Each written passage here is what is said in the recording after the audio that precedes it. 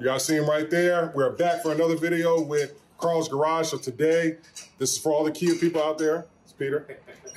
He actually came over to the house to fix my rear wheel hub on my 2015 Kia Optima. So if you guys have this issue, we're gonna show you guys how to do it. You guys, a lot of you guys have already watched the video when we fixed the wheel bearings, the front wheel bearings on my wife's Toyota Corolla. So now we're working on the Kia. So this might be an issue that you guys have. It's really loud. Use the gun. Yeah, but it was too tight. Oh no, yeah, you just gotta leave it on there. It was too tight on there. It'll be, rip it off. All right, guys, so I'm gonna show you how to change your rear wheel hub. I was gonna do it, but there's some linkages in the back. In fact, Peter did my rear drilled and slotted rotors, and I couldn't get one of the things off in the back. So let's go ahead and film Peter. So how many jobs you been doing today? No, actually, my sister's car broke down. Oh. I gone to save her. So that's what I've done pretty much. I haven't done anything. Oh. But I have one more job down the street.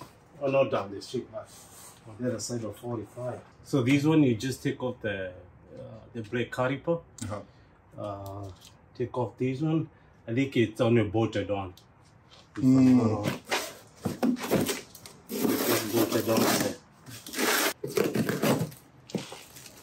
There she is. And I'll put a link in the description to this below. So this one it's a bolt on. It has. Oh, okay. Yeah. So it has a reductor ring. And that's the speed sensor or whatever it's called? called? Yeah. It's called a reductor. A reductor? Reductor ring, yes. That's where the sensor rides on. All right. So you don't have to take off the strap. You don't? No. Okay, good. So let's see if we have to mess with e-brake, that is, on the back. Okay.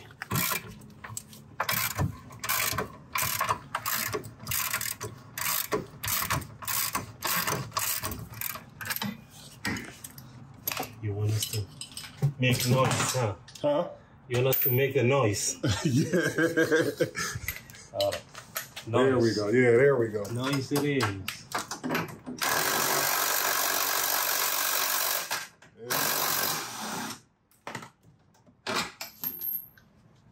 Look at that. So, and then we go ahead and undo the inside just a little bit, just to get it out of the way. Short 19.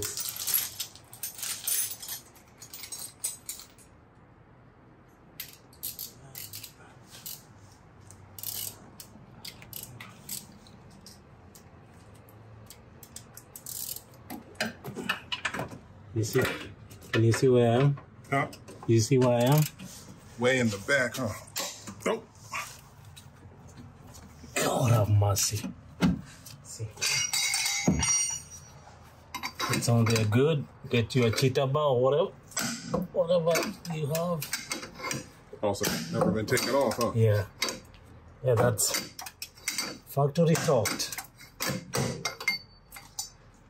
I can't wait to get rid of this. Yeah. What is that canister? Huh? That's what I'm wondering. Why is your canister all the way down here? Is it a canister? Yeah. Sort of a canister just hanging around. I don't know, but that close to the exhaust, too. Yeah, very close. So move it out of the way. It should pop right off. See like that? Oh, wow. Yeah, so the one we are going for, it's all the way in here. Oh, it's a 12. Make it around a 12.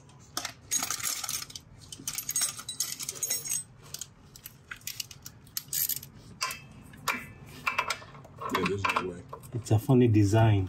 I would have done all this.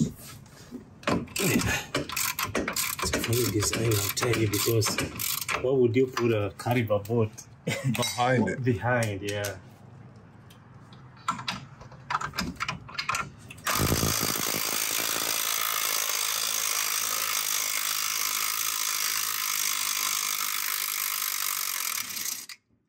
wish I always say I wish all the engineers would come together and share some notes. You know, it would be nice.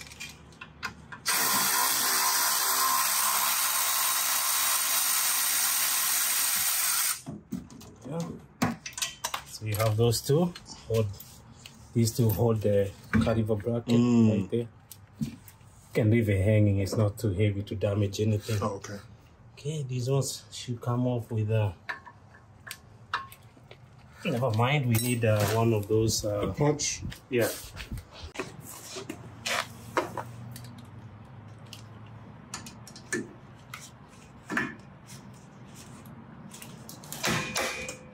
Wow. Yeah. Makes it easy that way.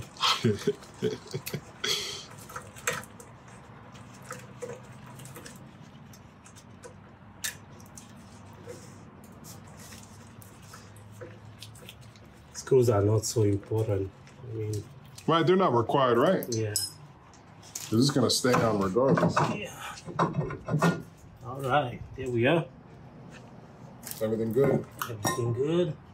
So we have. I don't think we have to mess with these because the bolts are on the rear. So yeah, they're kind of in the back, right? Yeah, they're in the back. Yeah, 14s. Yeah, 14. So you have 4 of them.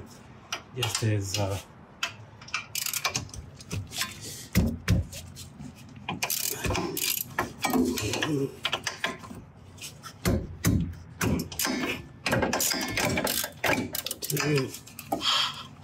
This shit's so fast. Yeah, right?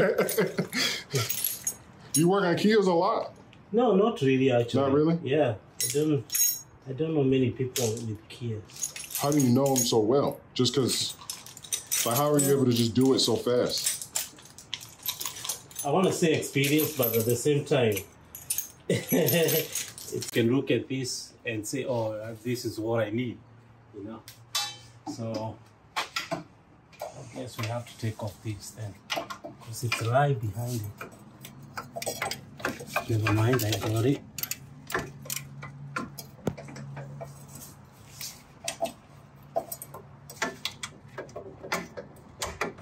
Have you worked on a lot of Hyundais? Hyundai, yes. Since they're the same car? Yeah, the Hyundai Elantras and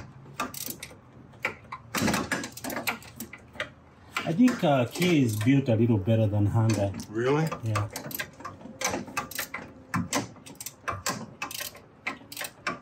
Don't quote me on that. Yeah. You're gonna come on me. Yeah. I got so many people with so many broken cars because of their engines and stuff like that. Yeah. So that's what. But luckily, no, mine keeps burning oil. I changed the PCV. Yeah. I just changed the oil cap. So look, I actually haven't drove it since I changed the oil cap. But I'm when waiting. you say burning oil, what are we looking? Just burning oil. I just did yesterday. I did the video with the oil cap, and that was my 2nd quart of oil in 7 days. So March 20th, I bought 2 quarts of oil. March 27th, I had to put the last half of the 2nd quart of oil in the engine. I've changed the oil pressure switch. Yeah. Valve cover gasket. It shows up on the. It shows up on the dash that you don't have oil. No, never. Okay. It did do that. I changed the oil pressure switch. That cleared that. No more oil. Like it just. These cars have an issue. These and the Elantras in the 2.4 engine. That's why there's such a big recall. They have that bearing issue. And a sign that you know that the bearing is starting to go bad, you'll just start burning oil for no damn reason. Okay. One of the signs. So the car will drive fine, but you just start burning oil for no damn reason. So like I said, I've changed everything that I know to change. The valve cover gasket is not leaking anymore. It was leaking, shooting oil all over the heat pan in the back. Okay. PCV, found out that burns a lot of oil, just changed that. Right. And then I just changed the oil cap because every time I would go to fill it up with oil, there would be oil around the oil cap. And I'm like, what? So I just changed that and I'm hoping that fixes it. If not, I don't know what else it could be. But you know, burning oil, you can literally tell, you know, from the exhaust, if it's that much. You sure no leaks? You check no leaks? Nothing? Yeah, no leaks, never. Never nothing in the driveway. I can leave it in the garage, never any leaks. Whenever I go to change the oil, there's no leaks. But like I said, I know these engines are known for excuse me, my bad. Sorry, YouTube. These But you know, the best way to quantify that, you want to do a complete oil change, right? Do a complete oil change. If you're scared that it's gonna mess up on you, do an oil change at 2,000, right? Do a complete oil change the first, do another one in 2,000 miles, right?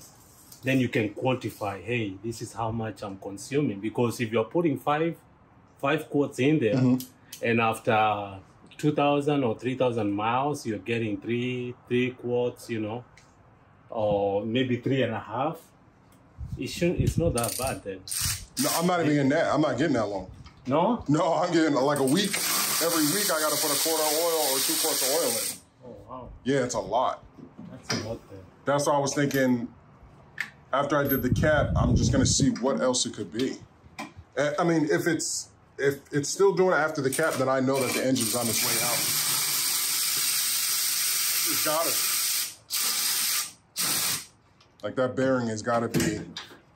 Yeah, but that's part of documentation where you were able to quantify. Hey, you know, I've been having to do oil changes every so often, and this is how much I'm getting after every 3,000-4,000 miles. You know. Yeah. Then you can be able to, you would have a good case where you're like, oh. Yeah, and you do, and that's what I have to teach people on the channel is that they have to get their KSDS, otherwise Kia and Hyundai will deny you. I've got my KSDS like 2 years ago. So Tomball Kia is ready to take my car, but they won't take a car unless the engine fails. Wow. But they also will deny you if you just let your car burn out of oil. Oh. And which a lot of people do. They don't check it as, they're not as like anal as me, I guess. So they're not staying on it. Me, I'm staying on it because I don't want to get up there and then get denied. Right. And then they said, well, you didn't change your oil here, or you didn't do this, or you didn't pay attention. So like you just said, I document everything, all the maintenance done to the car, so that if there's ever any questions of did I neglect my car, then the answer is no. Yep, that's the only way to beat them, because otherwise, without documentation, they'll come back at you. Yep. They'll always give you a problem because of that. And a lot of people, I have so many messages, so many comments of people being denied because of that exact reason. Yeah. Because they're not in the business to keep changing all these people's engines. Oh, of course. And they'll find a reason for not to do it. Yeah. Then the shortage. I mean, it's not like that these engines are all over the place. No. They probably, you know what they might do? They might offer you a good deal to get another car. Yeah, they are. They're offering, but I don't want another Kia. I don't. So maybe something on the lot, but the cars that we're looking at had nothing to do with Kia. Yeah, Kia is not. All right, we got it out. All right, this side's out. Okay.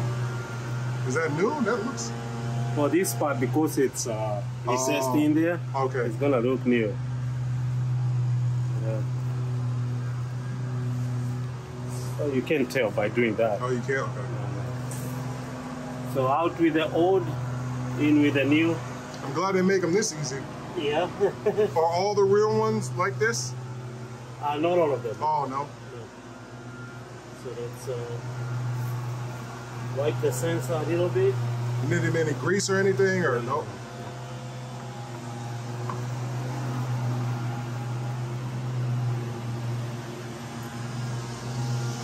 All right. So if you have this will save your day. Is a short 14. It save your day without taking the strap. Okay. That's what. Again, you have the four mounting points at the back. 1, 2, 3, 4. And they are at the far back. You can't miss them.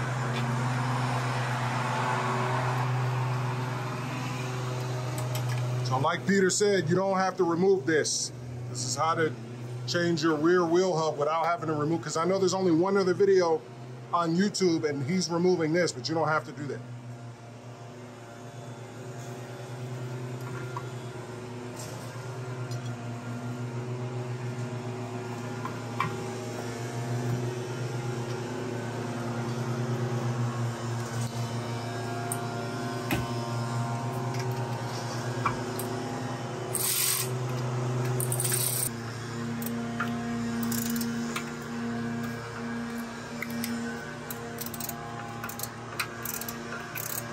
You don't have to mess with all this, the e-brake and all that. Okay. And definitely don't do this with your e-brake on. Don't do that. Yeah, true. Yeah, that too. Just parking. Just put it in park.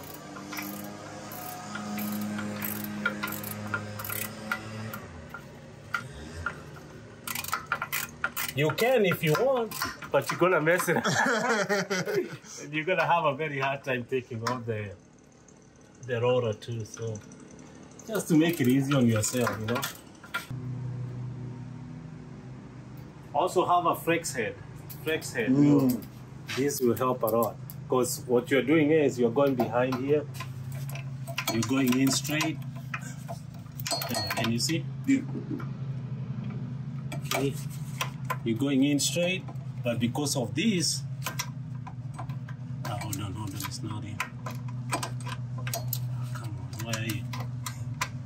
All right, you're going in straight and then having to turn it on the side like that. Okay. So having a flex head will help.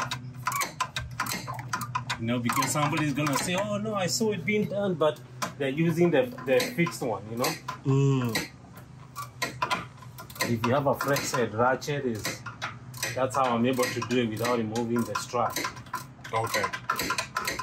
So the right tools for the job. The right tools, yes, that too, you know. Right tools, right technique too. Because I've seen people, they wanna, let me do this because it always gets me. All right, somebody is trying to untie something and they wanna hold it down here, you know. The right technique, right? The way they were taught you in school, fulcrum effort, right? So you have to get a leverage, right? So you hold your tool right here and then you crank onto this. If you can't be able to do that, when you're trying to hold it all the way at the end and do that, look what happens. Either go down or up. So you're not straight in. So it's gonna start twisting, you know? So the right technique too matters a lot, you know? That's why you see me holding. Whenever I'm doing it, I have to hold it on the head and then ratchet your way in or out. Right technique. I saw somebody doing a motor. I don't want to say her name. It's a lady actually. Oh, is it really? Yeah, but I like her content. Yes. Oh. She's on YouTube. She likes. She was doing a Coyote Mustang. Oh wow. They already know who I'm talking about. Anyway, she was undoing the headboards on it, right? So she wants to hold the big ratchet at the end and then put torque on it, right? That's a bad idea? Yeah, oh yeah. I was holding my head, just waiting to see what will happen, you know? And I think she stripped one of the boards. That's how you strip boards. Really? Yeah. Whenever you are doing it, you have to put on, you have to hold it. Talk to spec. Yes, talk to spec. We did that off camera. Talk to spec. I always make fun because the internet has different specs. You know, so choose one and go with it. Yeah, we did that off camera because it's my car. You don't want to be crucified for right. it. You didn't do it to this, I know it's this, so. Yeah, so. I'm safe. But I'm sure. And now, of course, putting it together is the reverse of taking it apart. So. Yep, so that's going to be it for this video, guys. Don't forget to follow Peter. He's also Peter Tech on YouTube. Peter, you still filming? Yes. You still filming? I haven't in a while, but Yeah, because I haven't seen. I should. I've actually come across a lot of jobs that are not on YouTube lately, okay. you know. But I've been so busy, I can't, you know. Super busy. Yeah. Yep. So here's his number, guys. Yeah. You're in the Houston area, Cypress Spring, Conroe. Check them out. You guys know me, share the content. So this is finally done. I had to call my boy Peter because I didn't want to get into it. This crap would have took me all day. Thank you guys. Check out all my other Kia content. I'll put this in a playlist so you guys can check out all the other Kia content. We're gonna wrap this up. Peter's got another job to do, so I'm gonna go back inside and start filming and get something to eat. So thank you guys for tuning into this video. This is how to change your rear wheel hub assembly. If yours is loud and stuff like that, and stay tuned because once I drive the car, I'll tell you guys if it continues to burn oil. All right, guys, thank you for everything. Be basic. Peace.